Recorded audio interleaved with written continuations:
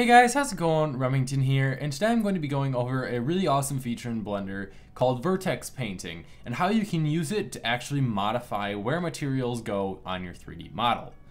So we'll go ahead and start off by opening up Blender. I'll be using Blender 2.77a, and I'm just going to go ahead and delete everything in the startup scene. Now this does work with Blender Render and the Cycles rendering engine, so I'm going to use Cycles because I'm more familiar with that rendering engine.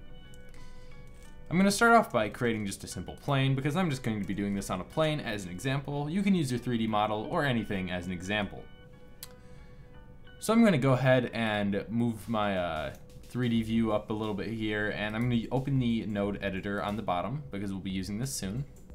And since I'm using a plane, the vertex painter works off of vertices, so the more vertices, the more accurate your painting will be. So I'm going to switch into edit mode and just subdivide my plane a few times. Now you can see I've got these really nice fine details in there, and that's all we want. We don't need to go too far with it. So now what I'm going to do is I'm going to add a new material, and I have just a basic diffuse material right now. So we'll just delete that. Actually, I just want to delete the diffuse, not the material output. So I'm going to add actually we shouldn't have deleted that. I'll keep the diffuse, and we'll also add in a glossy, and then we'll add in a mix shader, just so we can mix these two together and get a decent result, as well as having the factor to adjust it, which will be necessary later. So if I switch into rendered mode now, you know, there's nothing too fantastic about it. What I am going to do is I'm going to enable Pro Lighting Skies, which is a really awesome add-on, just basically a bunch of really great HDRI skies. I'm going to try and find one with a bunch of detail. I believe 4 has a bunch of nice clouds. Yeah, 4 has a bunch of nice clouds. So as you can see, it's somewhat glossy, it's somewhat diffusing, just like you'd expect, because we're mixing a glossy and a diffuse. But say I only want part of it to be glossy, and I want the other part to be diffused. Let's go and switch back to solid view, and I'm going to change from object mode to vertex paint mode. Now if I press T to open up my tools menu over here, we have a couple different things that we'll go over in a second. I'm sure plenty of you are familiar with this kind of layout, but I'm going to come into my object data, I believe. Yes, object data tab. And you'll notice down here we have this thing called vertex colors, and we have a group right here. If you don't have a group, it's really simple to add one. Just click plus and you have one. So what we're going to do is we're just going to rename this. Since I'm going to be using this to define where part of it's going to be glossy and part of it's going to be diffuse, I'm going to name this diff/gloss because it's relatively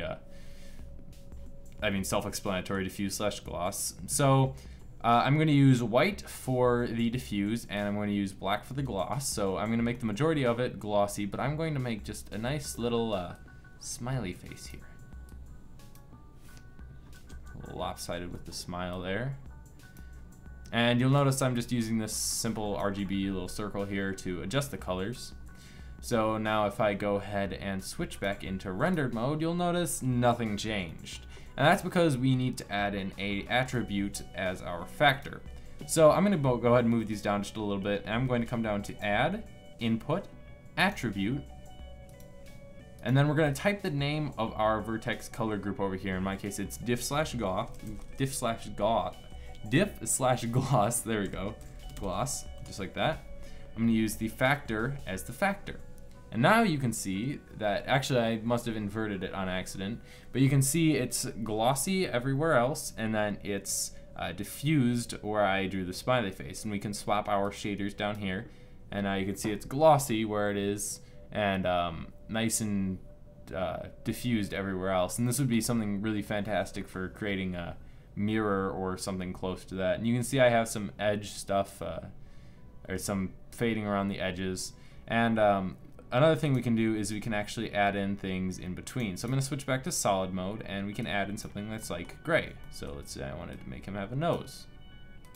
No, didn't mean to switch into bounding box mode there. If we switch back into rendered mode, you'll now notice that he has eyes and a mouth and his nose, but his nose is a little bit less glossy because it's a closer mix of the two different shaders, because the factors changed by the attribute. Now if we made it mostly white, and you'll notice if I try and paint like this, it won't actually update. If you need to do that, you just need to switch back to solid view, and then back to rendered.